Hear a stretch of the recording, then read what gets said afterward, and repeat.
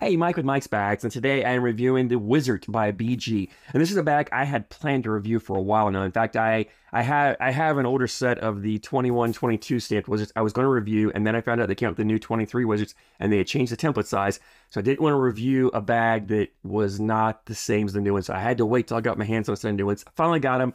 I was a little concerned because I love the 21, 22 bags. I wasn't sure I was going to like the bigger temp of the 23. So let's go ahead and dive in, break this bag down, let you know if I like it or not, and my thoughts compared to the older bag. So we'll start with the materials on this Wizard. Flow side is the herringbone carpet. This is really, I don't know if the Wizard was the first bag to really to come out with this material, but I feel like the Wizard was the first bag to really make this material popular. Like when I think of the herringbone carpet, I immediately think of the Wizard. That's what I associate it to.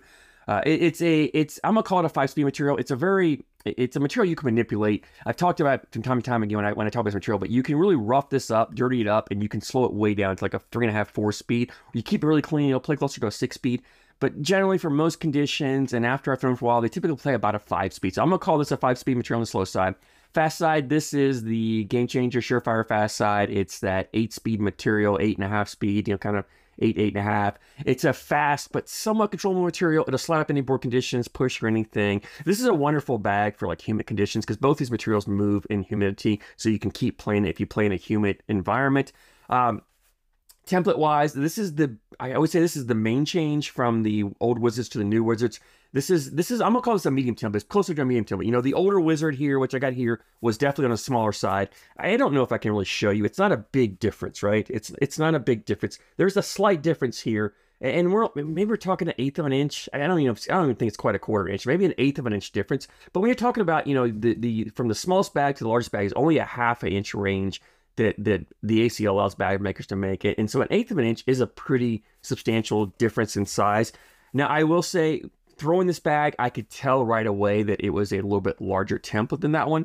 But it's not any less full. This is a very full bag. Like you can see, there's not a lot of flop here. It's a full bag, which is what I was afraid of. I was afraid when they went to the larger template, the bag was going to be a little bit looser, a little floppier. And to me, what I loved about the Wizard was the fullness. I think the fullness, it's a puffier bag, is what allows the bag to be as playable and as controllable as what it is. And I'll get into that in playability here in a moment. But it's still this new one is still a very full bag, so I was very pleased to see they didn't change that. Now the fill in here, I feel like it's the same fill they used before. Obviously, they've had to change a few things because to make the bag bigger and to keep it the same fullness, they have to add some more filler beads somewhere in there. So there's definitely a little bit of difference here. But as far as the feel of the fill and the way the fill plays, it reminds me so much of the old bags that I'm gonna say it's basically the same.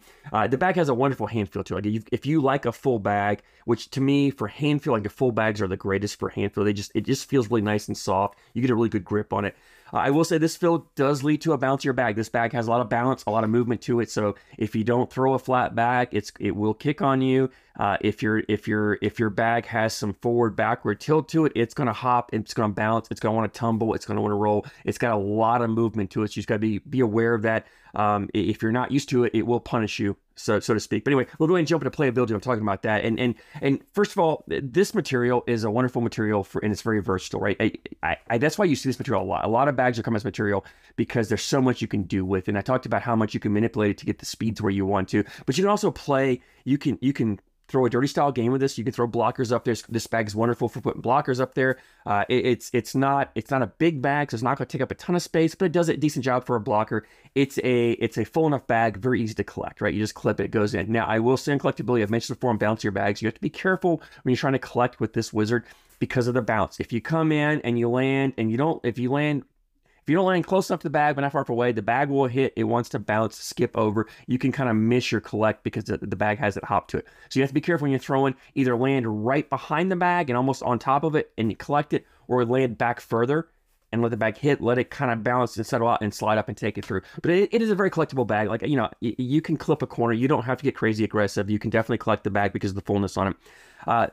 The bag is also the bag is very easy to shape shots with. You can throw cuts with this, you can roll it, you can flop it. This bouncy feel, this bag just has a ton of movement to it. It wants to move, and you just, it doesn't take much of a tilt to get a cut on it. It doesn't take much of a load, front or back load, to get that roll or that flop, whatever you're looking for there. So it's a bag you could definitely shape shots with. Very controllable bag. You can just do what you want to this bag, which is why I think this bag is very popular. In fact, when I see pro players, the ACL pro players from BG bags, I think most of them throw the Wizard. The Wizard's probably the most popular BG bag among pro players, and I think it's because of the control you have. You can make this bag do pretty much what you want to with it. Now, the knocks on this bag, and I talked about the kick on it, I talked about the bounce on it. This bag is not that hole friendly. This is not, I mean, as far in terms of hole friendly bags, this is on the very low end scale. It just wants to hang on the hole. So and it's not a very forgiving bag because it's full. If you miss left to right, the bag is going to want to kind of slide right by. It's not going to want to grip the hole and spin around very often. Also with the bounce, if you land too deep on the board, the bag wants to kind of hop over the hole. You know, if you're not careful, I talk about pushing, and I had it happen a time or two, and I went to push, I landed not exactly right, or I hit the bag too much, and then if I have too much of a tilt, this push bag wants to flip over into the backs of the hole. So this bag will punish you. Around the hole, it will punish you.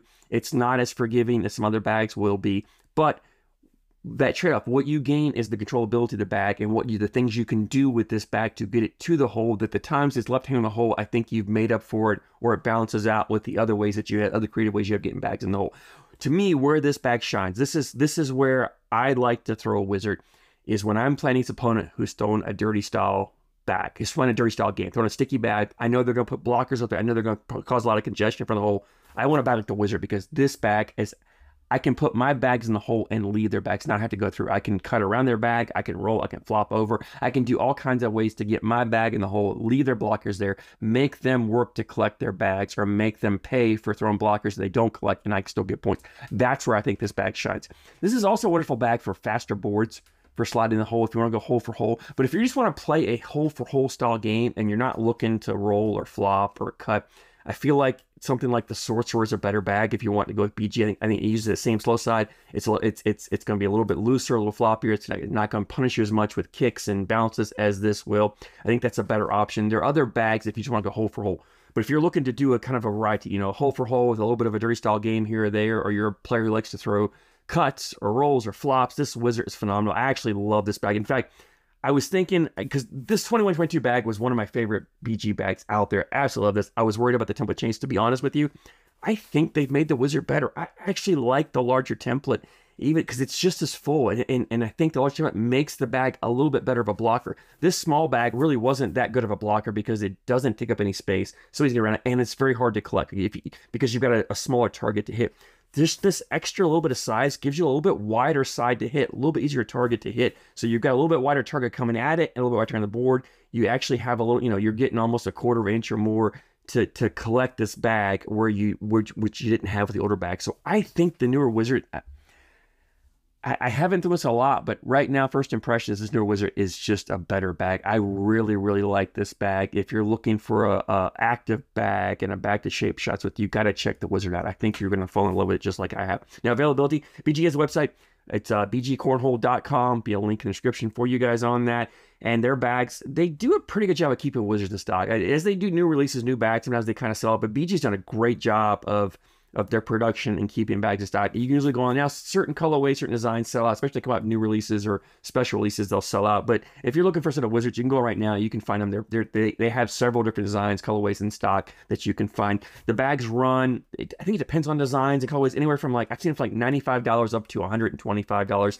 These in particular I got here right around $110, plus it's like $11 shipping on there. So they're creeping up, they're kind of on that higher end. They're not up the same price as a Cornhole Scenario or an Ultra is on prices. Like those two companies have just gone outrageous the prices, but they're up there more like with the Buffalo Boards prices, you know, kind of that $110 to $120 price range is what you're looking at. If you like BG, I think they're well worth it, and I think this Wizard's well worth it. You know, as $121 shipped to me, I'm not upset I paid that for it. I think it's worth it. I think you're getting a high quality bag for it. You're going to love it. This is a wonderful bag. I highly recommend the Wizard for those of you who like to control and shape shots. This is what you're looking for. You got to give it a try. If you're on the Wizard, I'd love to hear your feedback. Like it, dislike it. I'd love to hear that. I just always love your guys' opinion on it. I thank you so much for the support, and I thank you for watching.